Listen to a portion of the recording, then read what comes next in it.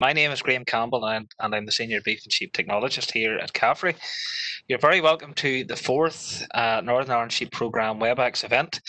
As stated previously, it was our intention to hold these events out on farms, but sadly, due to the current pandemic, that just can't happen.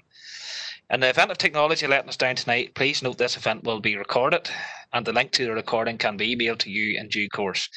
Please note that throughout tonight's event, you may experience some connection problems from time to time due to your broadband speed.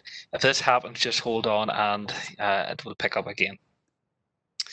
You will have the opportunity throughout the event to submit questions. Laptop users can submit questions using the Q&A icon at the bottom of your screen.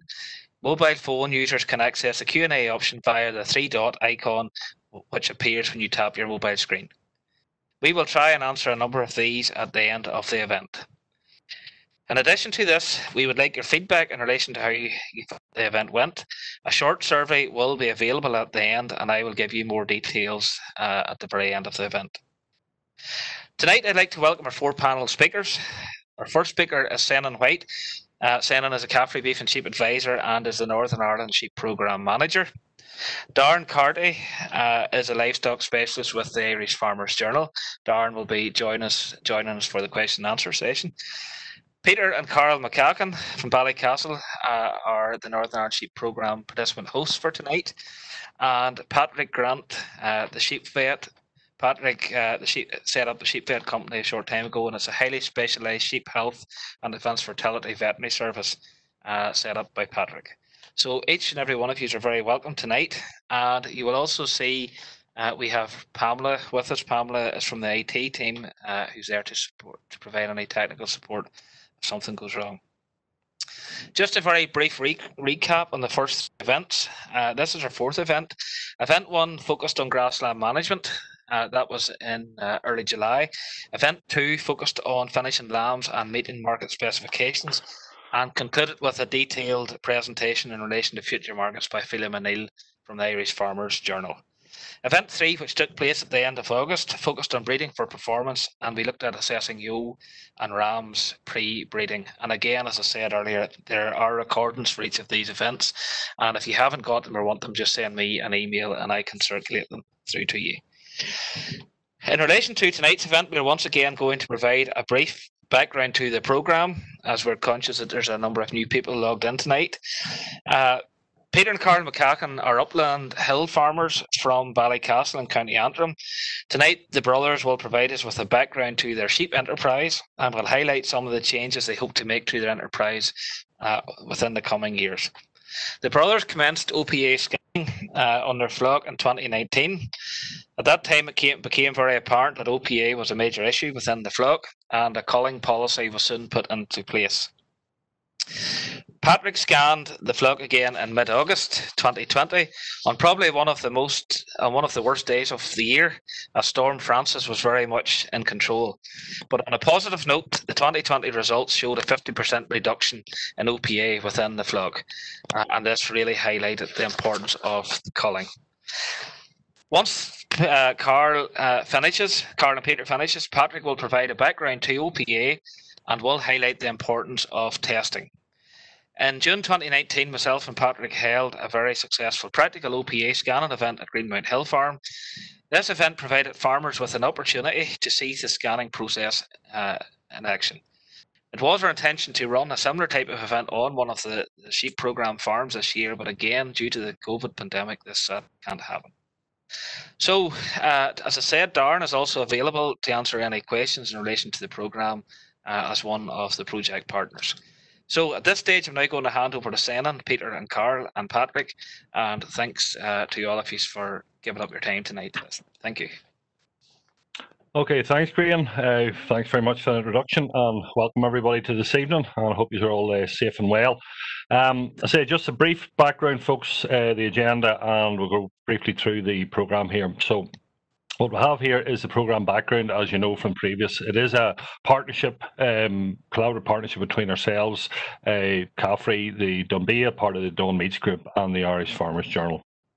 The programme objective, as I say, is a 3-year programme which we want to be able to demonstrate, how farm income can be increased through adopting the best management practices that we have and adopting and using the latest technologies available.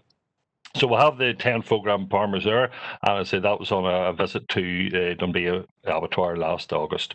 So the farmers are split equally between upland and lowland. We have Clement there on the left that we spoke to last week, or sorry, the last version, with Peter and Karol up in the top right, who are our hosts for tonight.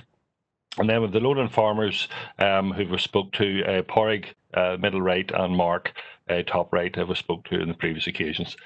The programme itself has 8 overall focus areas. We've already covered points 5, 6 and 7, performance to graze grass, improving breeding profitable sheep, marketing prowess, and tonight we're going to focus on point 3, flock health optimisation. With featuring Peter and Karol. So that's where we're at tonight. So basically, what does that mean? Well, very basically, flock health is a foundation of which production will prosper or fail.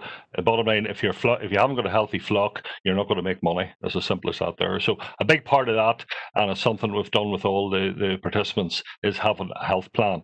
However, having a health plan won't change everything overnight. But what it will do, if it's done well and kept up to date, is it'll highlight some of the high-risk areas on the farm. And some of those that we're obviously highlighting is antibiotic use, increasing the role of vaccinations, antibiotic resistance, which is becoming a big problem. Looking at normal things like nameless, but what we're focusing on tonight is emerging diseases, or these iceberg diseases, and the one in particular case is OPA, so that's what we'll be talking about tonight. But the bottom line in the red there, overall, we want aim to reduce antibiotic use, want to decrease mortality, and we want to increase young and lamb performance. So that's what we're trying to do overall this evening, and especially focusing on the OPA. So say each farm, again, just to reiterate, we have farm goals that was sat down with each farm at the start of the programme. And again, folks, I would encourage every farm business to sit down at some stage during the year and plan ahead of what things you need to look at with your, and especially those in the business development groups, chat with your advisor, facilitator, and see what are the things that you need to do before you move on. So basically, folks, at this stage, I'm going to bring in Peter and Karol, and I'd like to introduce Peter and Karol McCaughan here from Ballycastle. So just in case there's any confusion, on your screen there, Peter's on the left with the blue jumper and Karol on the right. So that's who the fellas are. So, well, he's there, Bale. Yep. Good evening, Sam. How's things? Not too bad. Good man. You're fitting well. You're looking. So good to see you. Good to see you. Well, sure. Looks can be deceiving. Right. Well, folks, as I say, I'd like to thank Peter and Karol for volunteering, or whatever we want to call it, for tonight's session on OPA. So basically what we're going to do is there's going to be a series of wee videos, or a video through the thing. We'll see photographs of the farm. Obviously we can't get out, but what Peter and Karol are going to do is give us a wee background on the farm, what the things they find, or what things they're looking at, things they're looking for in the future. And then Patrick will be coming in on the OPA section. There will be a wee video, as Gravis mentioned, when they were scanning at McCaughan's farm. So basically, folks, maybe tell us a wee bit about the farm. Peter, are you going to start off? Or? Yep, no, I'll start off here now. That's a part-time farm run between Karol and myself here now.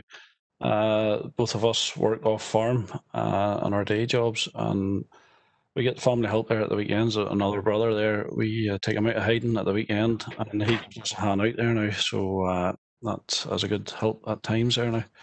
It runs with 650 ewes, Texel mules, clins, and mule bred ewes, and the rest is made up with Scottish blackface. We're running sort of 120, 130 Texel mule ewes, and roughly about the same in clins. And then the rest is made up with Scottish blackface. Some of them ewes, there's about 200 of them running on another out farm on a common ground. So that's the background into them. Oh, we haven't actually mentioned it, but you have a suckler herd as well, Peter? We have a suckler herd as well there now. We run 35 cows, suck cows there now, and the calves are run through to strong stores and sold 18 to 24 months. We run a limousine bull with them there now as well. So. Very good, very good. I was just say here, the ground, it is, you're in a tough area, you're well up there, it'd be quite a lot of rainfall, I think, Peter? Generally, we get quite a lot of rainfall. The day that we scanned, there was a lot of rainfall that day now. Typically, the average rainfall for our area would be about 1.2, 1.3 metres. I suppose in old money, it's about 4.25 feet or around that there. Kind of average rainfall. It's got the rainfall amounts totted up for this year so far, and they're running about a metre or just over 3 feet there now so far to date. So they're on target again to hit the 4 foot mark again for rainfall amounts. So unfortunately. Yeah, well, that's what I say. It's just painting the picture that it is a challenging area, and I say I've been up several times, obviously pre-COVID, and while it's nice in the summertime, it's like a lot of places in the hills, it's a tough existence. So, as you say, you 40 hectares grass, 300 of rough hill, and that's over several bits of ground, Peter. That's right. It's run over several bits of ground. That there would be sort of the main, well, not the main, but the main silage ground. So it would be that would be the main yard area there now as well. Yeah. Just where the wee mouse is there, that's the sheep house. Okay. Just where it is, and then the cattle sheds there as well now. Those fields there, as I say, they'll be the main silage fields, and the sheep are turned out to them after lambing. Okay. This block of ground here now, it is a bin out farm there, and that would be used for cutting silage off as well. So okay. And then this block of ground here now, this will be the sort of main grazing area for twin rearing ewes, or ewes that's rearing twin lambs, and it'll be grazing the cattle there now for the summertime. There be fairly heavy ground there now, which would get wet on whenever there's a lot of rain, and to be truthfully honest, you can lose a welly in it very handy now, or even the both of them if you weren't watching. So. Very good. This is only some of it now, Peter, but there's obviously a bit more, but just for the purposes. This here would be the sort of the main upland ground at home here now, so it would be, it's just a general rough grazing type of ground. Over along the right hand side, there's a bit of con acre that we take. There's about 60 acres in it. That's the only con acre that we have. Yeah, and so this actually with the handling yards is, Peter, somewhere, if I'm right about here? They're about the middle there, in there. All right, okay. Roughly, so they're sort of central in that block of ground, so they are. Okay, very good, very good. Right, so basically, maybe tell us a wee bit more, like your yo types there. I'll say we'll show some wee photographs now in a minute. You've mentioned there, so maybe just tell what type of yos, what's your traditional, are you changing, what's your tips, that type of stuff? Traditionally, we would run a mule, Texel mule flock, and they would be run along with Texel and Suffolk rams there. The last couple of years, we introduced Cambridge ram just to get a few more numbers into it. The Clin ewes, they would run with the Clin ram again there now, just put back again, back to the hill again, and they would run along with the Scottish blackface ewes there now too. Right. And the blackface ewes, they're originally perf type ewes. Then we moved more so onto the Lanark ewes. They're all bred for the hill, but we noticed after the Lanark that the lambs or the sheep the ewes would have been getting smaller, and we also noticed the barn rates increasing slightly on them there now as well. Plus the hardiness sort of wore out of them a bit, so we introduced a swale tip to them as well. So we're getting a half swale ewe there for a lot of years, and they have increased or decreased the barn rate. Okay. Slightly as well there now, and there'll be a harder ewe, good mothers with plenty of milk there as well. Okay, and we'll just come on to these last 2 points just now. We'll come back now. Your lamb, would say you're in and out lambing, like you have the lambing shed was seen there, and obviously that saves a bit of hassle at lambing time. Yeah, no, that's handy there now. So as all the ewes at home on the home floor or the home ground there, they will be all lambed inside, and then the ewes on the common ground, they'll be lambed outside. Although they're not lambing to the middle of April, end of April time there now, because of where they're at on the hill. Yeah. Just we lamb all the ewes inside there now. We don't split them for inside and out for the crossbred blackface. Everything's all in. Just it saves more or saves time going away to look sheep outside, and you're fit to keep an eye on things all at the one time, and everything's all under one roof. That's handy. Now, this is the third point there. You keep most of your lambs, and this may be coming into some of the things we want to look at. You've been doing that more out of necessity than choosing, maybe, Peter, would that be right? It would be selling. Generally, we would keep, to be honest, we keep too many replacement ewe lambs. And through this programme, looking at the animal health and the OPA, we realised that the replacements was too high. Yeah. And sometimes we have to purchase in mules there now just to try and keep the flock up. But hopefully, as we've seen so far, that there's less mortality in the ewes over the year. So this seems to be paying off, this OPA scanning here now. Good, good. Well, as I say, that is one of the things that was sat down here at the start, and we'll come back over it again, is when we did the benchmark and we looked at the figures, and that was something, that came out that, the numbers that you were having to keep to more or less stand still, as we said. Now, I'll just jump back to Cambridge there, which somebody may not have seen. This is him on the left-hand side of the screen, Peter. That's right. Again, and that's your Clyn on the right. How have they performed? You're using the Clyn on the mountain as such, or the hill anyway? The Clyn will be going on to the hill, back to the hill again there now. They seem to be working all right on the hill. So they do. They'd have more lambs out of them than what the blackface would have, and you get a better market for them, better price at sale time for them there now as well. Good. They're fairly easy care sheep. There's very little problems with them, although in saying that, you get their problems as well that are not all easy care as such. How long have you been keeping the Clyns, Peter? The Clyns, they were introduced 15 years ago there now, roughly. And we've just bred them through from the blackface, and then we're just continually putting the Clyns back onto the Clyn ram again there now, so that's the way we're working it. Okay, excellent. So then, what do we have here, Peter? That's a few of the lambs that we're fattening this year. Now, generally we wouldn't fatten any lambs, but just through this programme that we are weighing lambs during the summertime and that there. These are some of the stronger lambs that we have that we pulled out just before sale time, before the store sales. And we reckon there's no point in selling them on to people who turn around and make a pound or two at them within a couple of weeks. So we might as well just keep them ourselves and throw a taste of meal to them and fatten them ourselves and get as much as we can out of them. Excellent. Well, I'll say that's what we're going to talk about, as I say, what things were changing. This is your handling facility, Peter? That's the handling facilities at home there now. It's just a basic handling facilities. Shedder, handling pens, just a wee race for dosing and a dipper there.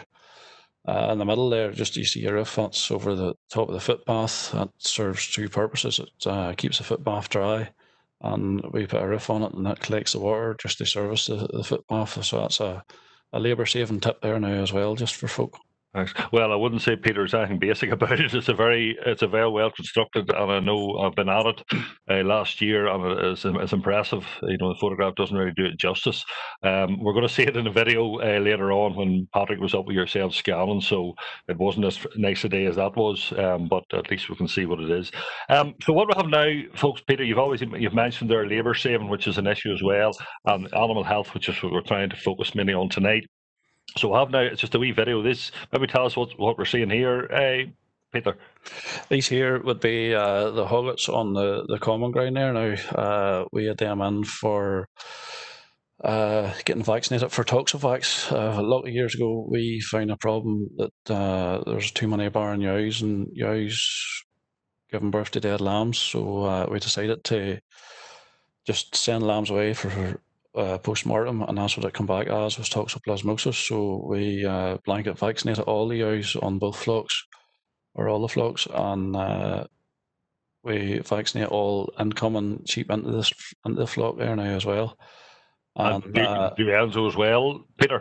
Enzo, we don't have a problem for Enzo on the farm, but we vaccinate all bought-in stock just as a precaution, more so than anything else, just because we don't want it in. We don't have it in, nor we don't want it in either. No, excellent. And I say, obviously, there's two other participants in this video, like a big part on the hill farm, like the dogs there now. They're very much at times very helpful and useful now. At times they have an old dog there, and then with a new dog in the picture, you always have to keep a dog coming on there now as well. So you usually.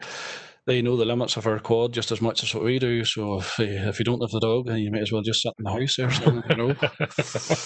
Very true. Very good. Again, Peter, this is a fairly fresh looking field here. That's a field we reseeded this year now. We try and reseed a field or maybe a couple of fields every year. This field here in particular, it was ploughed in the middle of August and sowed out. That gets 15 kilos an acre of Aber high sugar grass seed, along with a kilo of clover and through it. At got 2 bags of 2010-10 and 1 bag of potash. And afterwards, we've done the potash because the field was soil sampled this year and it was showing low in potash. So we just gave it a booster once it was reseeded there. Excellent, excellent, very good. Well, I'd say that is important.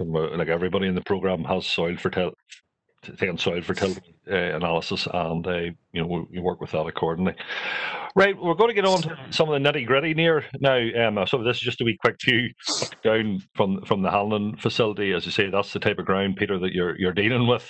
So again, just given that's just a general view out from the Hanlon pens there now. It's upland grazing. You can see shelter belts and that there now as well. There are a lot of trees planted, so we'll be fairly open there, and we get a strong east wind, which would do a lot of scorching. And but I guess I don't like to be out in an east wind, and I wouldn't blame the sheep for lying in at the back of the ditch there now. So I wouldn't. No, that's what it's all about. It's comfort for everybody. Well, as I say, Peter, as you know, everybody in the programme, when we started, when I went out, we sat down with yourselves and we started to see what are the farm goals.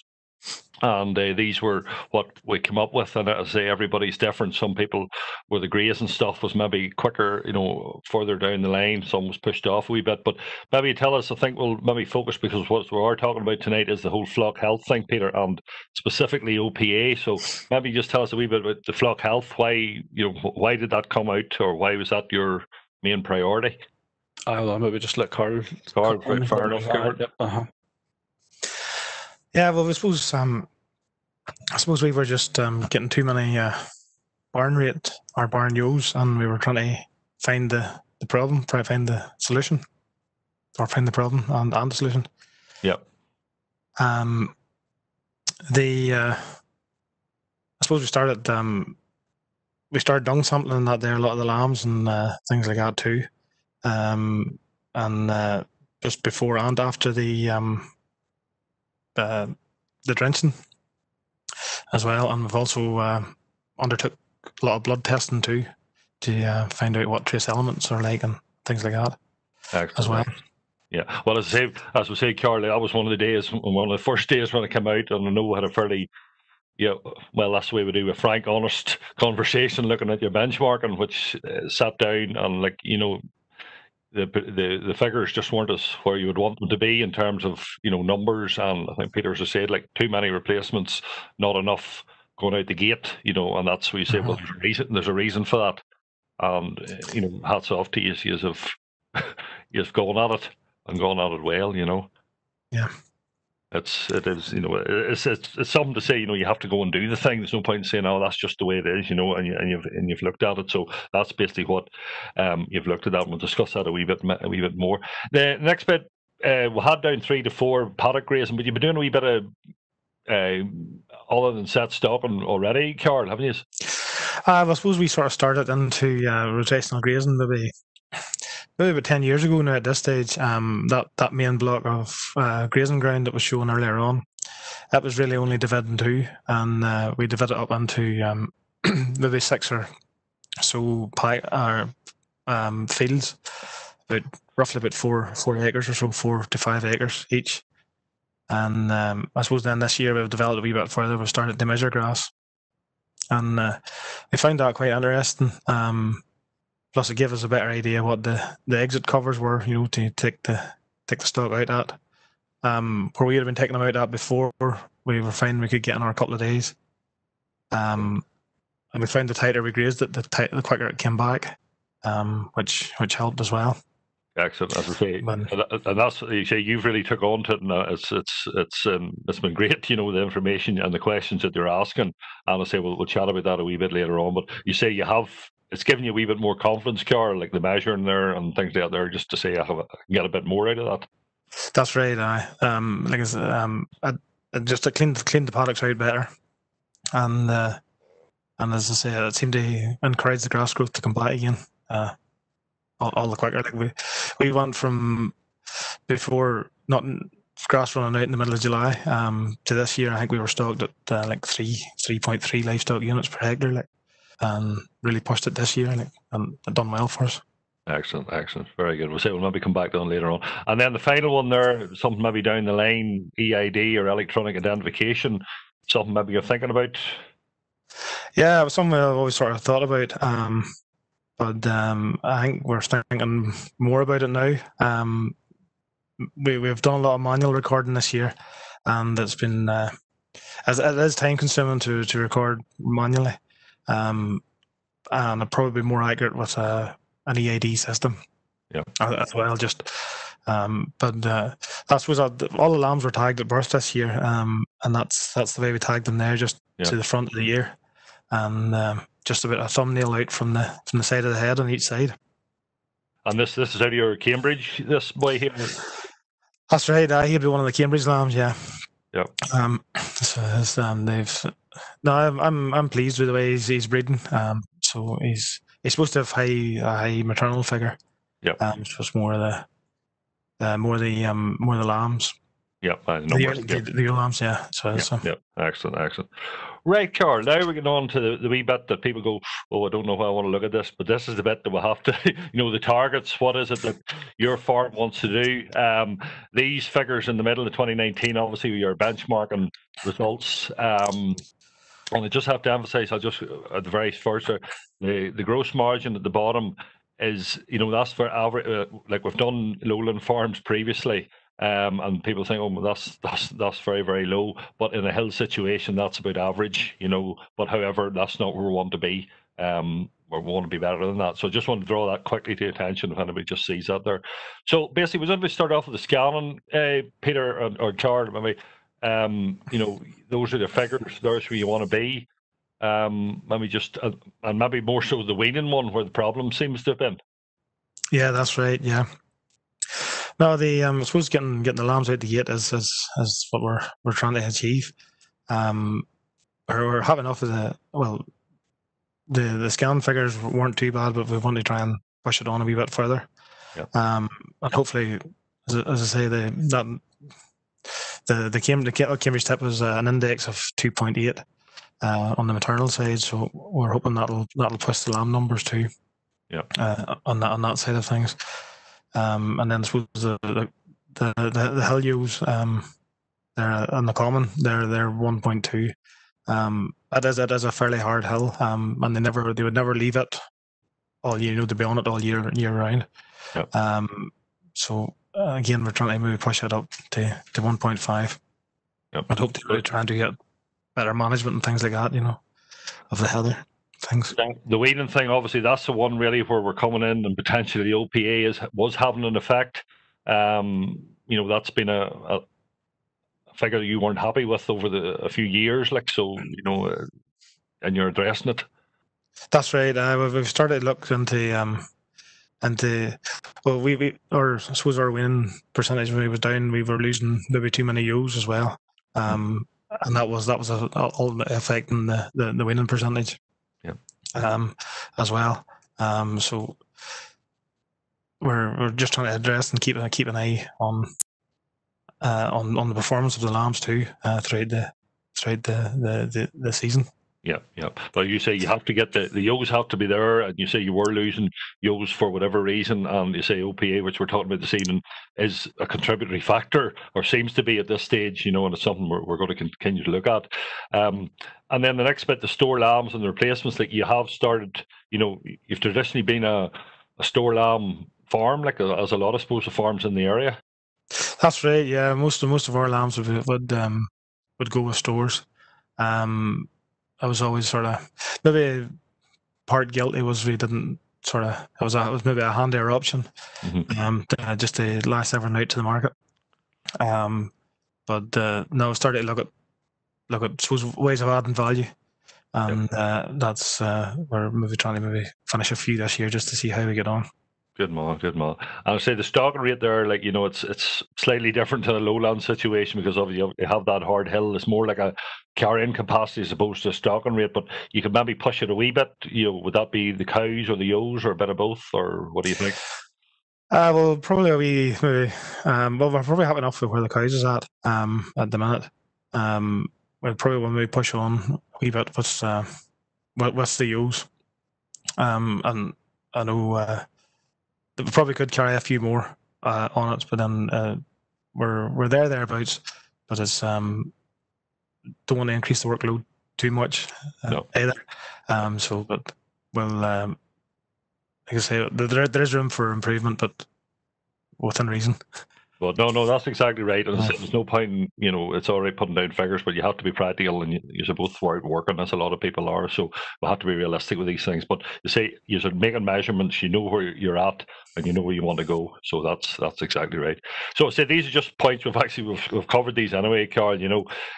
That's what you want to do: sell more lambs, get the barn rate down, and obviously keep less replacements or have to buy in replacements. I think that'd be fair enough to say. That'd be fair enough. Yeah.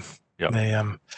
We'd be keeping the replacements too, just we'll try and keep as many replacements as we can too, because we can't stop the hell with what in sheep really. Yeah.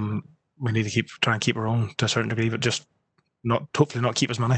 Yeah, no, that's exactly. And again, that's your bottom line. If you're saving more, you're not buying your replacement costs as well. And obviously the grass that we've mentioned to change that as well.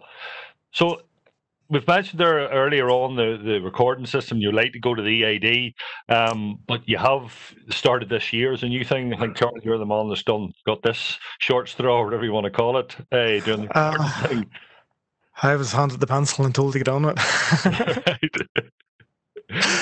This year we made a point of tagging everything at birth and recording it against the ewes. And to be honest with you, it wasn't out of the way of regards time, because we'd be tail docking and painting and all that sort of thing. Well, the lambs in the house anyway, and it was only a matter of you'd take an hour every day and go around all the pens, and it wasn't really taking up too much time to do it. Yeah. At that time, plus we were saving on the time. We didn't have to tag lambs before sale, so yeah. I would say it probably averages itself out in the grand scheme of things anyway. Yeah, and again, the next and the bit in the red there, which is something we want to make sure is emphasised on OPA, is that you don't having a recording system that you were able to say, well, down the line, well, I know where that lamb was, and after the other day or the last week, or sorry, a few weeks ago, you were able to say, right, them ewes are going. There's a lamb will not be going as well. Like, you can work back. That's right. Yeah, you can get the family tree, if you like, and root out the problems. That's dead on. So again, we'll just maybe quickly go through the next wee bit. The grass and improvement we've kind of mentioned there, that you're measuring grass and on the paddocks. Maybe Peter, you could maybe mention a wee bit on the health plan. Like, all the farms obviously had an health plan undertaken, and I sat with your vet on that occasion as well. What came out of that, Peter? We spent a lot of time now with the vet, and he went into in great detail, and he told us to keep an eye on mortality, why lambs ewes die, to send them away and get a post-mortem done on them. And he also recommended that one of the main things was scanning for OPA, because we told him that there's most of our mortality occurred in the ewes between the ram going out to them and lambing time, more so nearly between scanning time and lambing time there now. I suppose that's never the biggest stress is on the ewes, and that's never the OPA comes into effect on the ewes, is whenever they're under stress and pressure. Yep. And during the summertime there, once the lambs are on the ground, just to perhaps blood test the lambs to see if there's any mineral issues and that there in the ewes or in the lambs, and also do dung something for worms, the fecal leg count there now as well. So you're doing all that there. So you have taken on a fair few things from that as well. That's excellent. And then just the last one there, Peter, the soil, obviously all the ground's been sampled. What have you come up with, anything along those lines? We sample the ground every 3 years, just as a rule of thumb. We sample every individual field by themselves. Some people may think that's a lot of cost, but that's not really in the grand scheme of things. For say a few pound, you can save yourself a different type of fertilizer. Really, all our fields are all fairly good for pH, which would be the main thing that comes out of the soil sample there. Now, if you haven't got the pH right, then the rest of the fertilizers, like compounds or nitrogen even, they don't work the same. Yeah. Most of our farm is sitting 6.1, 6.2 and above, sometimes up to 6.6, 6.7 there now for some of the stronger fields with lime. There is a couple in there now which were down at 5.9. They get a good heavy dressing earlier on in the springtime, and they'll probably get another dressing again next spring as well. As regards the fertility, the potassium and potash there now, they're all phosphorus, yeah. or the phosphorus, sorry, and they're all fairly good. They're all sitting an index of 2. There's some of them are higher there now as well for the phosphate, which whenever we're showing fertilizer, we take that into account. And generally, most of the grass gets all just a straight nitrogen or a can fertilizer. But whenever we're showing silage there now, we'll get like a 25-0-10 type of mix of fertilizer there now, just to so then we're not adding any more phosphate onto the ground. Good man. Excellent, excellent. Right, now we're getting on a wee bit into where the OPA is kind of coming in, Peter. Like, as I say, all the farms, or most of the farms now, have scanned. You to scan last year come up about 8%, and then you got a scan there over 5 or 6 weeks ago with Padlin.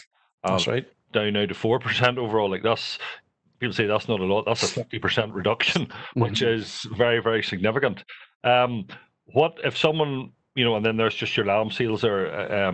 If someone was say, well, what does that mean? What would you call that in money terms, or how would you work that on the ground, or how would you calculate it out? If you know what I mean? Like as you say there, like that dropped 50% there now between one year and another. Last year, 2019 was the first year we done it, and we culled hard. We didn't take any prisoners at all, anything that showed any sign of anything in the lungs there. Now we just get rid of it, and this year we found that there was less ewes dying before lambing time there now. So that you take there at 50%, if we have another even 25 ewes running on the farm there with lambs in the ground, even if they only have single lambs and selling them at stores at a bad price of £60, which would leave you with £1,500 in your pocket, and if they twins, then 24 lamb or 20 or 48 to 50 lambs there now selling at £60 leaves you an extra £3,000 in your pocket there now. So, like, and that there, you may some people may think that the OPA scanning is dear, but whenever you look at it in them terms there, it's cheap in the grand scheme of things here now. Yeah, well, that's exactly as you say. About £1,500 or £3,000 between 1 to 2, like that is a massive amount of money, Especially for very few extra ewes on the ground, really, at the end of the day. Yep, exactly. And then the lambs, again, this year, generally you still have a large proportion, obviously, of stores. You still have your number of replacements, but you're actually starting to finish through the scheme as well. Like the grass has maybe got a bit better, the lambs have grown a bit better. Aye, that's right. Now we'll just with the weighing on it there, we're fit to get a better picture of what the lambs were doing and how the ewes were fit to cope with the lambs. Yeah. And we pulled out 40 of the heaviest lambs, and we've got to run them through onto the abater there now as well. So good man. Well, that's exactly, and that's the picture here. That's what it's about. It's getting them boys there or girls through and selling, and that's why if OPA is an issue in the background, you aren't going to have as many as them to go through. That were to get to the factory. Again, Karol, you've actually mentioned this bit here that you've done a bit more. You've run grass measurements, and you found a fair benefit out of that. That's right. Our grazing platform would have been measured weekly during the grazing season, and we were fit to better match the demand to the supply, and keep things moving on. Like I say, it was split up into about six show fields, and they're all about 4 acres each. There's one big field in it, about 10 acres, and we're looking to split it again, maybe once or twice or three, into 2 or 3 fields from that. It's something we'll probably looking at. And as I say, the plate meter just gives you a better idea. It gives you a wee bit more confidence, as you say, just to know where you're at and where you're going. Excellent, excellent. I know you've been very good and asking the questions and going stuff through it. And then always just finally, the environmental farming scheme. Maybe Peter, maybe you come in here. You're in the wider one. I think you maybe applied to the higher one. Maybe tell us a wee bit about that, Peter. What have you done, or what do you hope to get out of that?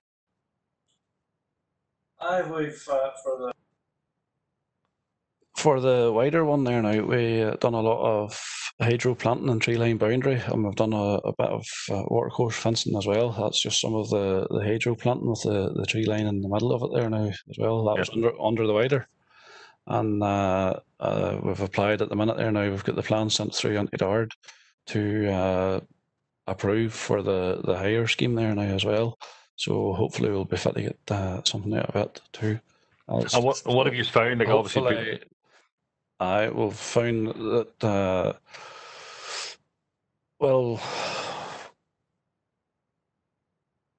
we're fit for the wider net there. We're able to manage the ground better there now as well, and we're trying to get more out of the grass. And hopefully in years to come there'll be added shelter to the fields there now with the hedgerows. And with a bit of luck, we'll hopefully have a few more wildlife on the farm there now as well, nesting in the hedges and everything. Excellent. Yeah, I say there's more to it, and exactly that's what we want to hear.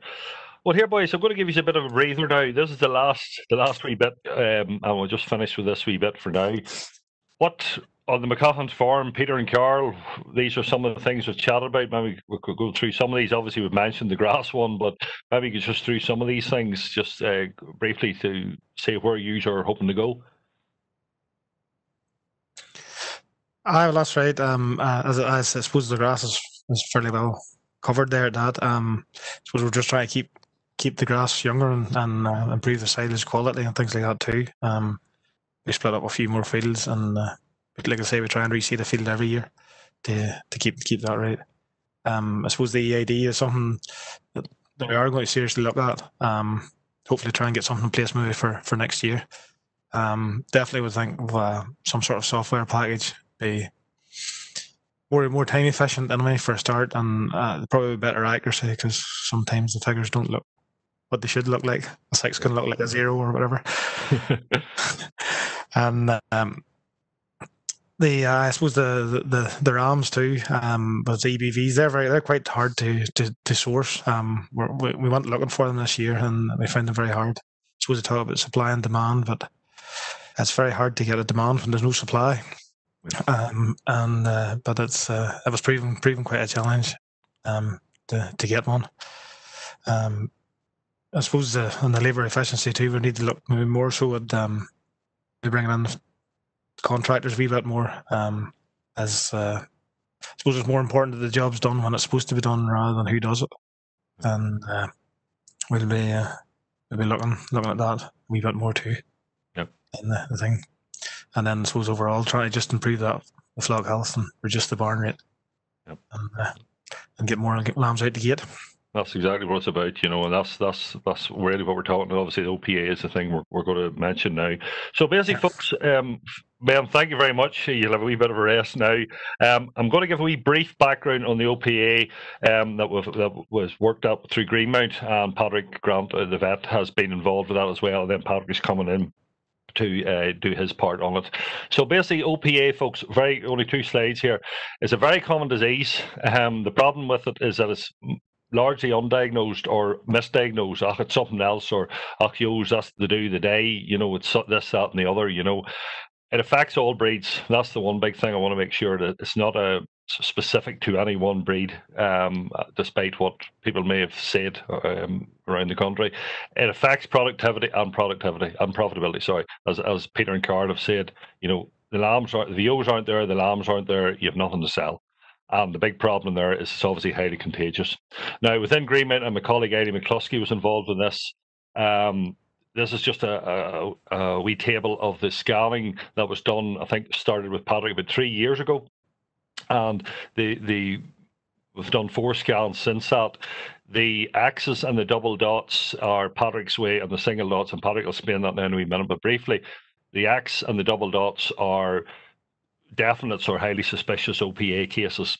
So in that case, Greenmount, with Greenmount policy, they were called out of it. The single dots may not be, you know, it could be something else, another respiratory disease or something. But all I really want to show there is that over the last number of years, through OPA scanning, through culling, and through other policies, that has gone from 5.5 to 5 to 3.1 to not even 0.1 on the right hand side. So that is how effective the scanning process has been in the reduction of OPA. So that's really all I want to say about that, just to show Greenmounts that we've been doing it for a number of years, and we've had the open event there last year, and it is something we're going to be highlighting through the programme as well. So folks, that's all for me. Thank you very much. I'm now going to pass over to Patrick Grant. Patrick, you're there? Yep, I'm here. Can you hear me all right, Shannon? Good man. Yeah, good to hear another morning, man. I thought I was on my own there all evening. Well, you're the wrong side of the mountain, Shannon. We'll not talk about that now. I know that. Dead on. I'll take over anyway. So, I work completely at sheep really at this time of year. I'm a hard man to get because usually I'm trying to get them in lamb. So, but generally, other months, particularly the start of the year, mid-pregnancy, and early summer, I do a lot of the scanning for OPA. It was developed by Phil Scott over in Edinburgh, and it's the issue with diagnosing OPA is that it cannot really be diagnosed by a blood test because you have no circulating antibody and no circulating virus. And these are the two things that we test for whenever we test bloods. So it was very hard to diagnose, and that's how the process of the scanning came about, and I'll explain how to do that. But the first instance for me is, well, why do we want to control the anxiety? And certainly Peter and Karol there have went through their experiences. They also give some lovely pictures of their handling facility, which I didn't see because the rain was lashing that hard that day. It's nice to actually hear them talk because I couldn't even hear them talk that day. It was that bad when we were up. So hopefully the video will portray that later on. Listen, it's financial. If we're going to do something in the sheep industry, it has to be, it's about finance. So for me, a lot of the flocks that have the issues, it's mortality in the ewes, and just reducing that. So we have the costs of, first of all, that ewe's not going to be on the farm. She's not going to be producing money for you anymore. And of course, once a day on the farm, you're having to pay to get her lifted.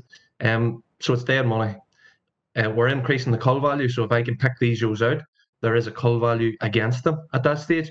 A lot of the time we associate body condition score, and we think thin ewes will potentially be the case whenever it's anxiety involved. However, it's not really like that. You know, a lot of the time the body condition only starts to fall off them whenever 2/3 of their lung can be tumours. So we're taking ewes a lot of the time with a decent cull value, and it's just getting into a more productive ewe and a more productive farm. Ethically, we also have to think about it is these sheep have a lung cancer, and it's a major disease, and that's causing stress within the flock. So we have to deal with it that way. And lastly, of course, the further ramifications. So it's all about the betrayal of the sheep industry and just the idea of these sheep running in the flock. And we don't want another stick to beat ourselves with. So it is a disease where if it's on the farm and we can diagnose it, then we want to deal with it so that we're shown to be treating the ewes as ethically and as well and looking after the welfare. So this is a Greenmount shed. So it's a nice picture of us scanning the sheep. So I scan through a combi clamp, so it's one to take on farm. Combi clamp's a great bit of kit for catching them. We are catching them about halfway out, as you can see. And then I scan both lungs. So I scan them in the non-wool covered area underneath the legs. So the legs sort of pull forward, and just then underneath that, I'll scan both sides. So it's about three rib spaces worth. This is the ventral lung lobes. So that means the bottom lung lobes and around the heart. And that's mainly where we find that the tumours will first show up. And then I lung score them. So whenever I get the ultrasound penetrates through the body wall, and it'll, in a normal lung, normal lung's full of air, so the ultrasound doesn't penetrate any further. So what happens in a normal lung, as we can see in the bottom image here, we get a bright white line. showing up on normal lung because the ultrasound bounces straight back and we show nothing in underneath it. It's whenever this white line's broken or we're starting to see other structures deeper into the lung field. And then I'm trying the lung scored on either damage to that pleural surface, consolidation, which is like where we'd find tumours, or just non-aerated areas of the lung which are sort of consolidated down, and the involvement also of abscesses and pleurisy, and other problems can be diagnosed. So firstly, the damage to the pleural surface. So, well, again, this is a variation. It's not a straightforward test because I'm trying to diagnose it as I'm seeing it, and I diagnose it very quickly where I'm looking at maybe limited damage. So if I just see this white line being broken, small marks in it, small bits of damage, I will record her down as a single dot, and we'll explain that later on. But for me, it's a limited damage. I may record it. I may put her in that area, and we'll deal with her separately. But if I'm finding more extensive damage, so the image on the right here is actually pleurisy. So we're seeing that bright white line, and we're seeing just above it, each one of these squares that you're seeing in the image is 1 centimeter squared. And the black area above that is a fluidy area of the lung, and that's pleurisy sitting on the surface of the lung. So pleurisy, again, if there's nothing else involved, that can be to do with a bacterial infection. It's not always associated with OPA, and we can deal with it in a couple of different ways. If I'm seeing nothing else, it's just pleurisy, I'll mark her with a P, and we can decide to treat her with long-term antibiotics. But if I'm seeing her other problems associated, she will then be placed in a highly suspicious group with 2 dots, or if there's tumours or something else associated, into the X, and it just depends on the severity. So here we're seeing the consolidated areas of the lung, and this is the image of the ultrasound on the left compared to the post-mortem area on the right. So if we look at the right first, we'll see the normal aerated lung up on the top of the lung, which is nice and pink. It's nearly a foamy feel to it, where the bottom of the lung on the right is grey, it's hard, there's no air in that, and if you felt it feels hard. There's a big difference. Now, the position of the lesion, whenever I'm seeing, I'm wanting to pick this up whenever it's around a sugar cube in size. I'm trying to pick it up as small as I can. So for me, the smaller the lesion, I have to look at where it's positioned. Is it in that area of the lung just beside the heart, where most of these lesions occur? Or is it somewhere else? Could this be a lungworm lesion? Could this be a bacterial lesion? So I have to sort of grade it accordingly. I look at the size of the lesion, and again, then I'll start to put it in the highly suspicious group or the positive group, depending on the severity. As I say, this scan here, quite obviously, we can actually see the heart beneath the lung on the left field. So that's the atrium and the ventricle of the heart, which we're seeing just in from that red box to the left-hand side of it. And you're actually, the ultrasound is traveling straight through the lung and to show the heart, whereas normally it'll bounce off the surface and we'll see nothing past the surface of the lung. I always have to take care with differential diagnosis. And for me, over the years, it has been the work of the postmortem and the work of, for me, doing so many scans that I've developed it to try and make sure that I'm not misinterpreting scans. And you can have things like lungworm, or more commonly what we have is atypical pneumonia caused by mycoplasmatic. That's a coughing pneumonia, so very often associated with coughing nose. And we can move on to Yeah, we're just going to show now, folks. This is a slide that was taken, or photographs that were taken last year, and just to be aware that they are really very straightforward. So just these are the lungs of one of Peter and Karol Joes that was euthanized for that. So Patrick, maybe you want to? Yeah. So we can see there probably on your fully formed lungs there in the top right and the bottom left, where we're seeing the nicer light pink area. Towards that's the top of the lungs, so up along the spine where it would be sitting, and then we're seeing the low part of the lungs sitting down, and they're a dark pink, a dark sort of grey area, and that's consolidated tumour. And that now the trachea has also been opened there; it's been split along, and we can see some fluid developing.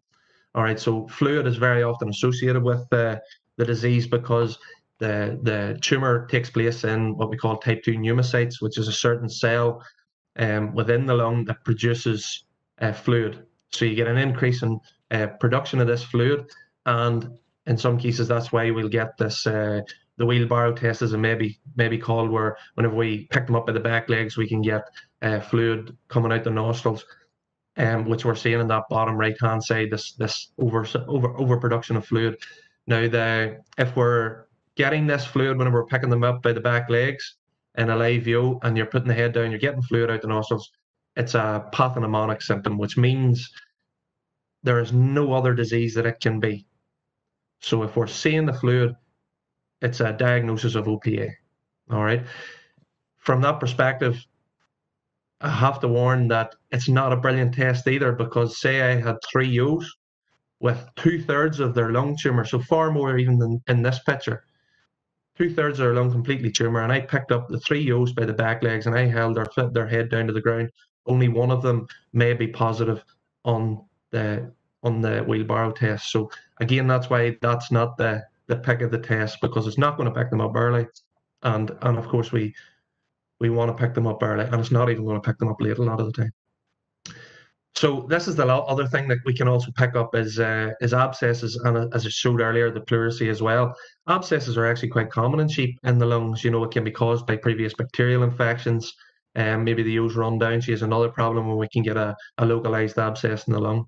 Now, if it's just an abscess, I mark her with an A, and we can put her in a treatment. And the A's and the P's, which are the abscess and pleurisy, if it's economically viable to treat these ewes, we will put them on a course of antibiotic that could last a month or 6 weeks. A simple jag of antibiotics is not enough for these sorts of sheep. So, if it's viable to do so, we treat them, and if not, then we'll cull them as well. If there's extensive consolidated areas involved, so like the picture on the right and the associated ultrasound on the bottom right, we're seeing small abscesses, but we're seeing consolidated areas around it where there's no air in the lungs. So more than likely, OPA could be involved in that lesion, and we'll mark that as a positive and get rid of it. The first thing, and I've been at the OPA and I've preached for a long time, and it's great to be on this format. It's great to be talking to people about it, because for a long time this disease has been in Ireland. This is not a very recent disease. If I associate back, I remember ewes maybe travelling up the road, a couple of miles walking, you'll find one lie down at the side of the road and be panting and lifted into the back of the van and taken on home, or even starting out as a vet, a lot more ewes coming in and being treated for pneumonia, and maybe a lack of understanding from a perspective we didn't associate enough OPA in Northern Ireland. So it's great then to finally, first of all, get their diagnosis correct. So people are getting it diagnosed now. We're looking for it. We're not, if we're seeing dead ewes, we're trying to think, could this be an issue? And now we're getting conversations about it. And 2 to 3 years ago, the conversation would have been, I don't have it, or it's not, I don't want it. And it's great now where we're in certain situations, and I go to the march and I talk to pedigree men, I talk to commercial men, and they're all more willing to be open and honest. Because in my humble opinion, the majority of sheep flocks in Northern Ireland are going to be positive for this disease, particularly if you are buying in a lot of sheep, particularly if you're not double fenced, if you're running with other sheep in common grazing. You're more than likely going to have this disease or have had it. So it's great to have these honest conversations. So people will first phone me and they'll talk about OPA. Well, for me, I want them to get the diagnosis. And as soon as I have a diagnosis, then I'll say, right, you have OPA, let's go and try and scan it. Now, some people say, well, I want to scan a small amount of the flock and see. From my perspective, that is no use, because to diagnose something in a small amount, these sheep a lot of the time do not show symptoms until the very end, where their lungs are well developed. The lung tumours, they can be producing a lot of fluid. They can be, a lot of, and infecting a lot of sheep around them at that stage. So we're wanting to pick them up very quickly. And to do that, we're going to have to look at a whole flock scan. And from that perspective, then we find out where the flock sits on the first scan. And then we can start going into your cull or your separation or your rescans. or there is flocks, and particularly some of the pedigree end, just like to scan to say, right, we don't have it, and then to maximise then their to keep it clean as possible. So looking from the sources when they're buying or trying to keep closed flocks. But I will explain that scanning is a hard enough day's work. I generally go with myself. I take another 1 or 2 people who work with me, plus the combi clamp, which makes it very handy. But Peter and Karol, of course, and myself, and thanks very much, Shannon, for getting us involved. So at this stage, you didn't come and help. You know what I mean? Even if you had been there. But I'm sure you're going to show the video now, so we'll see what that sort of thing's about. Even my fashionable fluorescent jacket, which went on.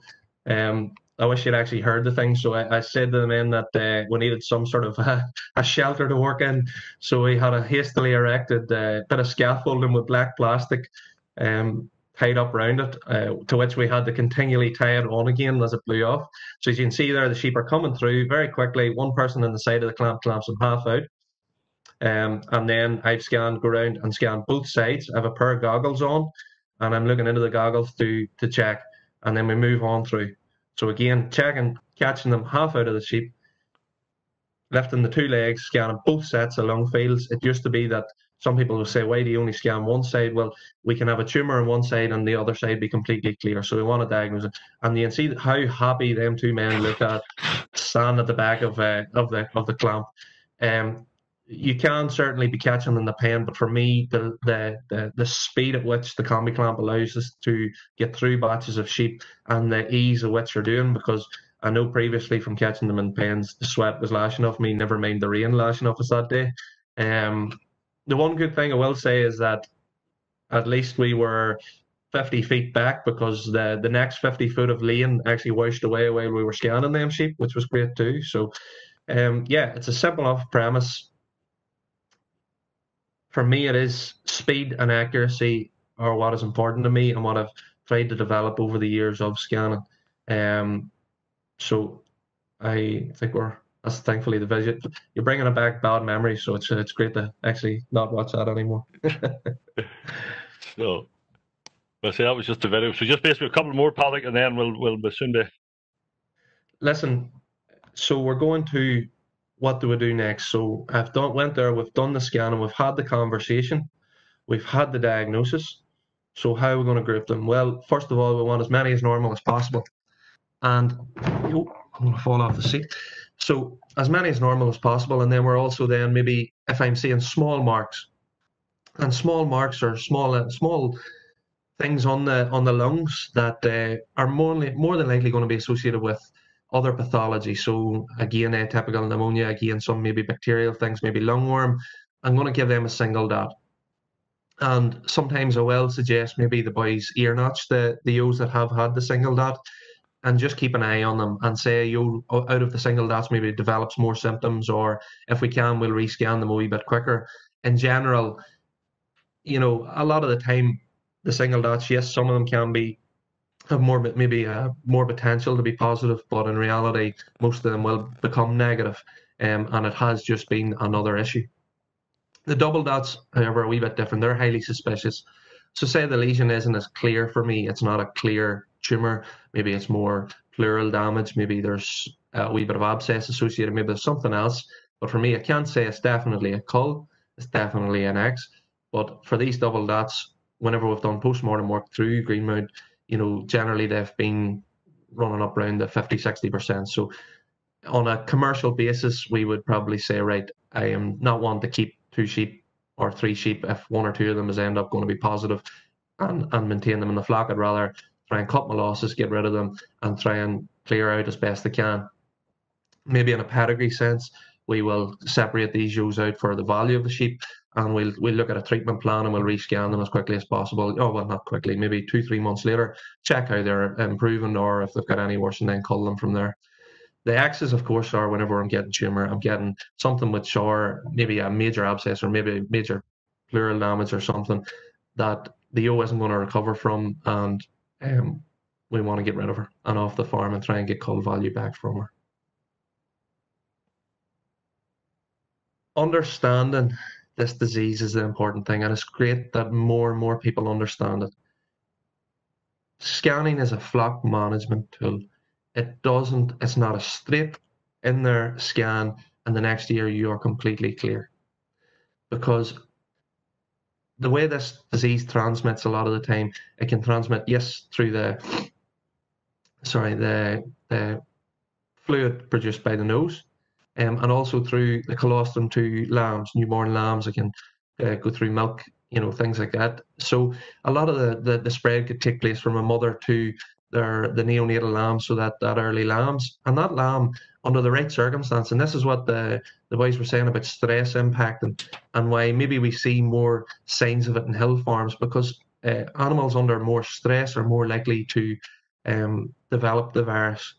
And that's what we're seeing with COVID at the minute. And that's what we're saying, that people under stress or people under more risk will develop more symptoms quickly, and it's the same with sheep. So it's understanding then that if we scan this year, a lot of ewes maybe have been infected already in the previous years, and we're trying to then get as much of the tumour out to stop it spreading any further. We're trying to make sure that the newborn lambs every year is going to be as clean as possible. And then over the few years, we're going to try and take out any more ewes that are developing symptoms. And that's where we see the scan, particularly in Greenmount, where we're, for the first couple of years, well, it was every 6 months there, and then if it went over a year, over about 2-3 years there, we're at it, where it took a gradual decrease and then a quick drop off. Because from a management point of view, for me, the most important group is looking after your newborn lambs, and also then once we're age group management, so trying to keep your females separate from ewe lambs and into hogs, or as long as you possibly can. And that doesn't suit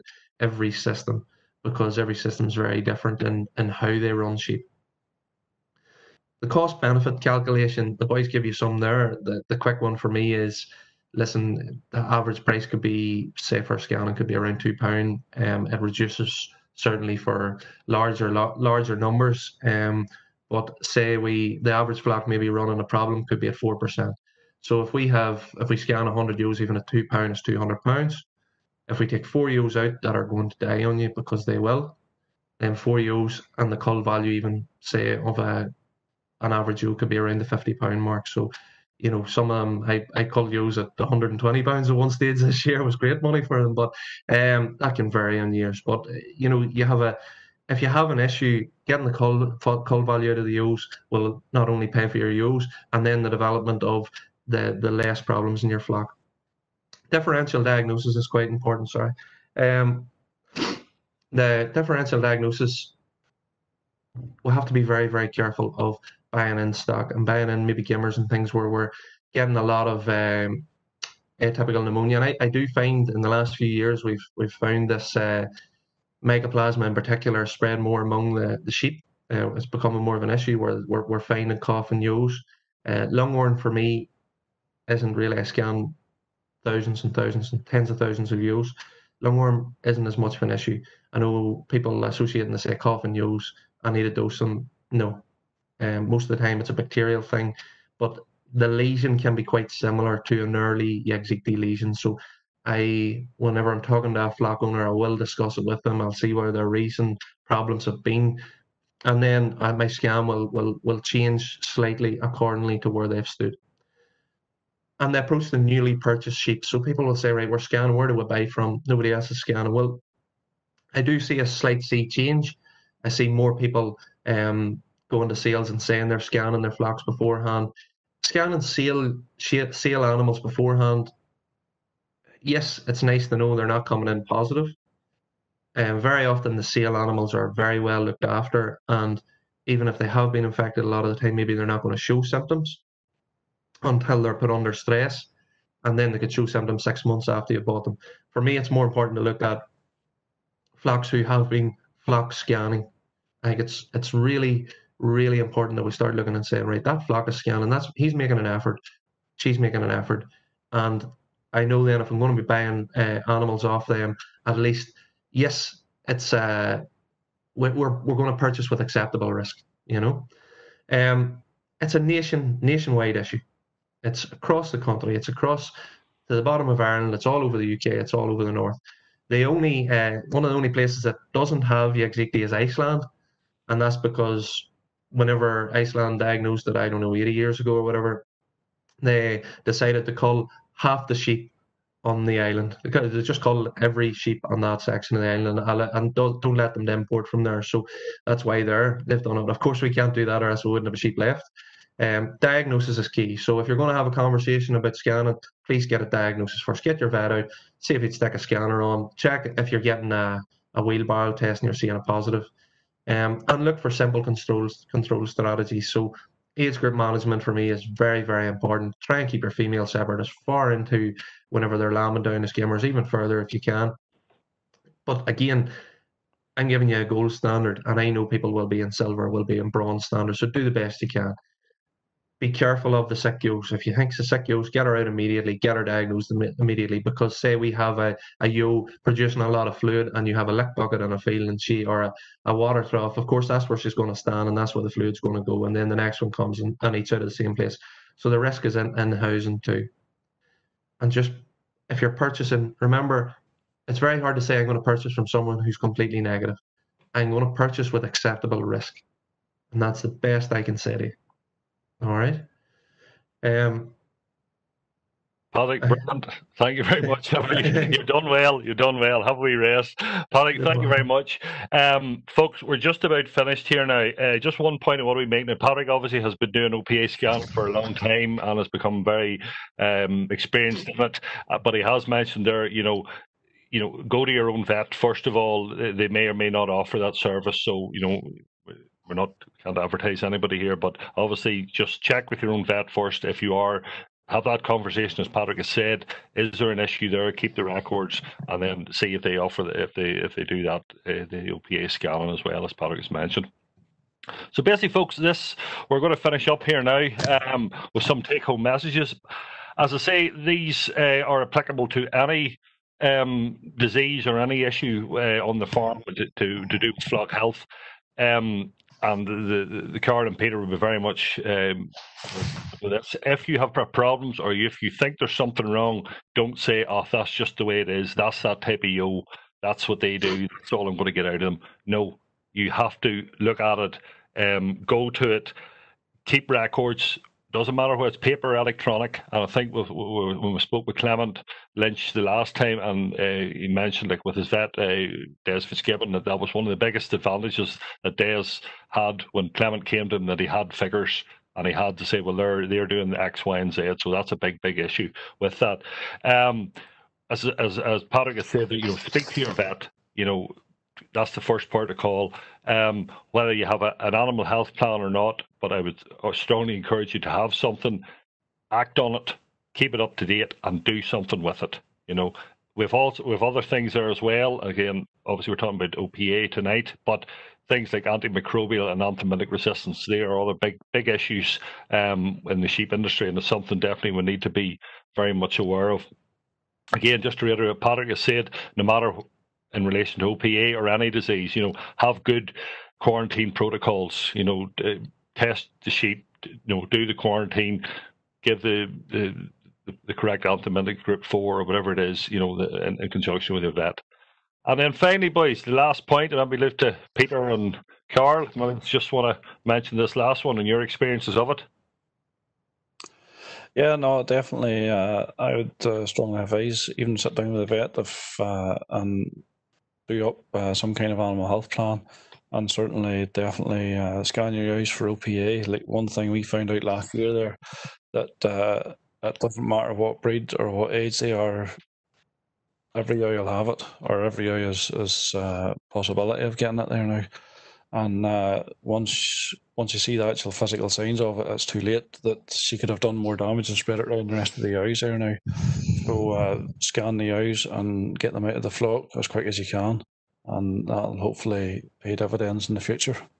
Excellent, exactly. Because you say like it's costing you money by doing nothing, So definitely. Right, folks. Thank you very much. That's our wee bit for now.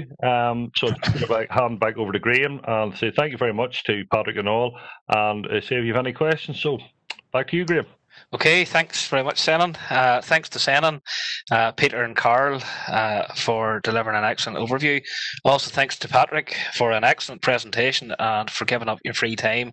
We do know this is your exceptionally busy time of the year, and we do appreciate you doing this for us tonight. Looking at that video, Patrick, it's a day I don't think you'll forget it, the McCaughan brothers. That must have been the worst day of this year, but hopefully when you're back next year, they'll have maybe a new shed or something for you, or a canopy over that handling pen. But anyway, thank you very much again, Patrick, for doing that. Folks, as you have been presenting, we have a number of questions have come in here. I'm conscious we're running a wee bit over time, but there's a lot of interest in this here, and if you're all happy, we'll spend another 10 or 15 minutes and just run through a number of the questions. Darren Carty from the Journal has also just joined us there, so Darren, you're very welcome. And thanks for joining us. So I don't want to hold up here. Senan, a question for yourself. Is there much of an awareness throughout the Northern Ireland sheep industry in relation to OPA? Well, obviously the programme farmers know about it. I know Patrick maybe has answered a bit there. It's becoming better, but I still think there's a fair knowledge gap that these type of programs and the farmers that are in it do to spread the word, so to speak, and to don't accept poor performance. There's still work to be done. And I think it is something that we want to try to highlight as much as we can. Yeah, and Senan, we've all heard, and I've heard conversations with people saying that OPA is really an upland or hill flock issue. That's certainly not the case. What have you found amongst the other programme farmers who've tested? It is in all flocks. To more or less degrees. It has in the lowland flocks, it's in the upland flocks, and it's in the hill flocks. So that goes out the window. No, it is there. And as Patrick said, every flock has likely got it. So there's no point in ignoring it. Yeah, certainly not. There's a question that's come in, Patrick, and you might be best to answer this in relation to post-mortem screening in the meat plant. Is that possible in order to get feedback back to the farmers who are supplying ewes into a meat plant? I think that would be to do with the meat plant. A lot of the meat inspectors have very, very little time whenever they're on a line. The sheep can be going past that quickly and in such numbers that certainly you would probably need more staff in to actually look for that in particular, because they are just looking for lung lesions. So potentially if we're just recording lung lesions in aged ewes, that could of course be a way of looking at it, but from my perspective, that's very hard to do on a line if you've been in an abattoir, and the speed at which then people have to think. Yeah, and certainly the current COVID situation doesn't help either. So, so thanks for that, Patrick. Peter and Karol, whoever wants to answer this, a couple of questions has come in with a lot of interest with your Cambridge ram. What breeding is in that ram? Could you, some of you please give us a bit of a background to him? We need to unmute. Yep. To be honest, Graham, I know it's a composite breed. Maybe Senan might be fit to tell you better. As far as I know, he's made up of 3 different breeds, but what those 3 are, I just don't know. But it was through the business development groups that I heard tell of this Cambridge ram that there was one fella, he was saying that he's gone 2 Cambridge in his flock and he was for getting rid of one of them. And he told me the maternal value on him was 2.8. So I decided I would take a chance on him and buy him and hopefully increase the numbers. But as regards to what his genetic makeup is, to be honest, I don't know. Okay, no problem at all. We can find that out. Folks, just in relation to the OPA, did you suspect you had OPA in your flock? And what made you decide to go down the testing route? Yeah, we suspected. I suppose there was a lot of talk about it, and we'd noticed Joe's been slow, especially whenever they come against the hill, and just more so for peace of mind, we decided we would scan to see, and then at least we know. I suppose the only thing worse than knowing is not knowing, and we started just to investigate to see where we were at, and that's why we did it. Yeah. Yeah, and to carry out the post-mortem on the scanning day also just give you reassurance too, Karol, That's right. I got a sort of visual of it too, and it was quite interesting to see it too. Yeah, and you're 50. You see a 50% reduction this year. So are you seeing it now within the flock? Does the flock look any different? Does it look healthier, or now that you've? Yeah, well, we've noticed ewes would hold their condition slightly better as well. They wouldn't be the condition wouldn't drop off them as quick, and that was we've noticed that about them too, and they just seem a bit healthier. Yeah. Yep, and from the financial end, with more lambs on the ground, we covered that earlier on. That's a huge benefit too. That's right. Okay, Patrick, a couple of questions here for yourself. A farmer has mentioned that he has noticed a lot of coughing, particularly when the sheep are housed late autumn into the winter time through the whole house. Is that a sign of OPA? Coughing, yeah, it can be associated with it. Certainly, in reality, if we're hearing more flock coughing, some people I've spoke to about OPA and they say, "Well, I'm culling every time I hear a ewe cough, and immediately culling her." But very harsh. In reality, more than likely with coughing, it's associated with mycoplasma or another bacterial infection. Whenever we're seeing it in the house, a lot of the time it can be ventilation. So say people fattening lambs, the ventilation in a closed house, you'll start to see more coughing, and it's more associated then with bacterial or other viral things. And we'll have to be very mindful to not cull just on the basis of a cough. We need more than a diagnosis in that. Would be my indication, and if we're having a lot of problems, we could certainly look at antibiotic treatment or changing the ventilation. Where I have went in and changed things in the house for people. Yep, and can fertility be affected? It can. In reality, it doesn't maybe just generally affected. These sheep can be harbingers of other problems. And certainly on a lot of flocks, they find maybe the following year we're finding reductions in other disease because these ewes are under more stress. They have the cancer. They're more likely to carry other diseases. And in fact, most of the time they're more likely to die of something else than OPA. We're getting more pastoralis, things like that. But fertility is not always completely associated with it. But what you do find is the following lambing period after scanning, most people say is a lot easier because these ewes are out of the shed first and foremost, and they're also not carrying in other problems. Yeah, certainly. Yeah, totally agree, Patrick. And a question here in relation to ewe lambs. Should ewe lambs be scanned November, December time?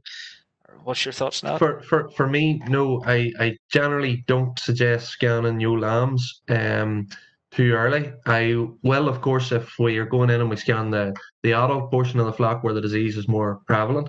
So I would suggest we scan the adult portion of the flock more. We'll be coming into looking at mid-pregnancy scanning, which I do a lot of in December, January, February, and even into March. If the adult portion of the flock is quite bad, then we will, of course, maybe say, right, let's look at the ewe lambs. But a lot of the time, that younger stock can be carrying a lot of other problems, and we're going to get more chance of misdiagnosis. So very often I will, if I'm going to scan them, I'll scan them maybe on into the new year, maybe in that sort of February time where they're more adult, where they're past housing a lot of the stage there, and we'll look at them more in the next summer. I like doing them as skimmers rather than ewe lambs. Yep, certainly good advice. Okay, Darren, just to bring yourself in there, in the south of Ireland, is OPA a big issue, or is it becoming more of an issue? What? I suppose, Graham, it hasn't been, and it's the same as what Sinan has said and what Patrick has said, is that it just wasn't diagnosed, it wasn't known. Patrick gave a very good talk a few years ago at the Teagasc Sheep Conference, and I think, Patrick, that was one of the most questions you got after was, is that in our flocks? How do we test it? And that was even at a time before you had testing. And for a lot of this, it's sort of head in the sand job that, well, sure, it can't be that because you nearly don't want it to be that. And sometimes it's better to think it's something else rather than be faced up with the truth of it. The Teagasc Better Farm Sheep Program have also been doing a bit of, say, looking at that. And I know Patrick has been down scanning on some of them hill flocks that it has we've seen it more so in the hill flocks. I do agree that it probably is in lowland flocks as well. Yep. But it seemed to have maybe spread, or maybe it's a fact that them sheep are probably under more stress than anything else. But no, it certainly is. Just, Graham, your earlier question on the Cambridge, I had to think back to use it times. We had a professor there, Frank Crosby, who had some of them, and He said that their background was probably one of the most prolific sheep alive was a Finnish landrace, but probably one of the worst sheep as well by merit of. It was all 5, 6, 7s in regards litter size, but it was crossed with a few different breeds. Then, say Welsh breeds. There was Clin, there was Kerry Hill, there was a few other breeds. And Teagasc have done a good bit of work on the gene. It's a similar gene to the Belclare breed. Now, I'd know no more than that, but that's where the numbers come from is the Finnish landrace.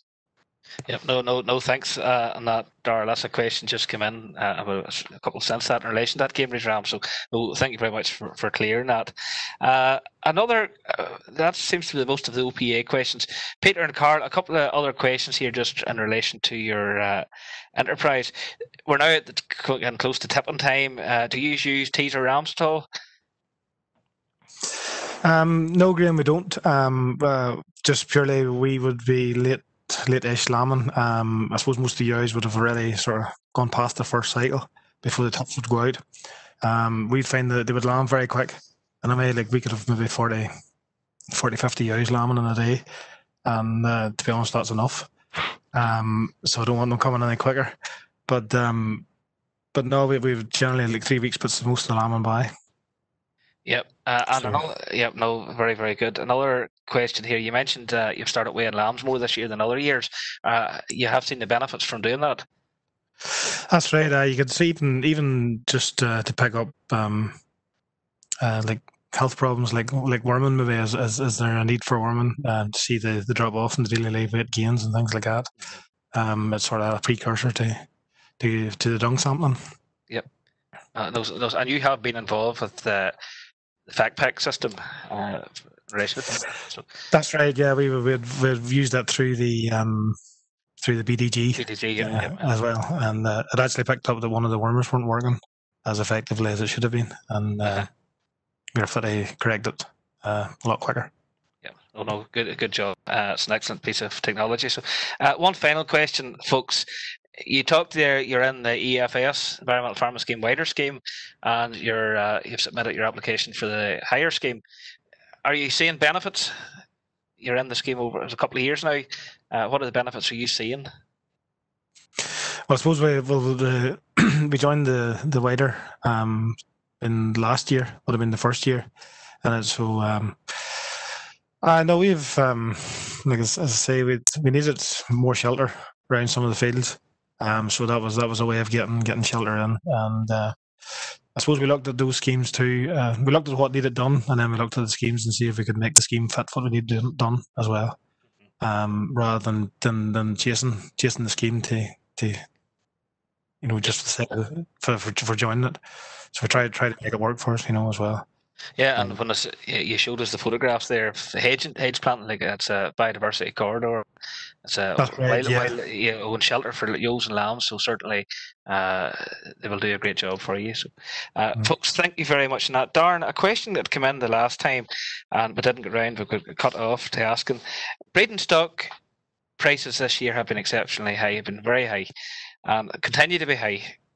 This question now, it's up to you, Darren, we answer this. Are we paying too much for breeding stock? It's a question that's come in, and it was missed the last time, and it's back in again tonight. So can you give a few words on that in relation to breeding stock prices?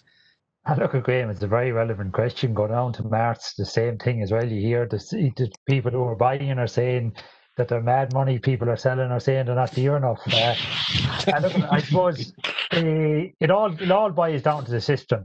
What I'd say at the moment is that your lambs could possibly be classed as being too expensive if they haven't been utilised. And what I mean by that is that paying 150 or 160 euros or maybe 130, 140 pounds for a ewe lamb and not putting them to the ram in the first year, holding them over as hoggets, they come in as a lot higher replacement rate. Now, look, there's people doing that. They're in a dry hogget system, they're selling them again, and they're happy enough, and they're turning a few pound at it. But if you're in a system, a self-contained, or say a lambing system, as most farmers are, you want to be trying to reduce your replacement rate cost. Like the increase in hogget prices, while it is, say, higher, it's probably not gone over and above what, say, lamb prices have gone. That if you were to take all the extra money that you've got in for your lambs, take the your replacement rate is going to be lower, you can justify giving a bit extra in a year for hoggets. And I think the one area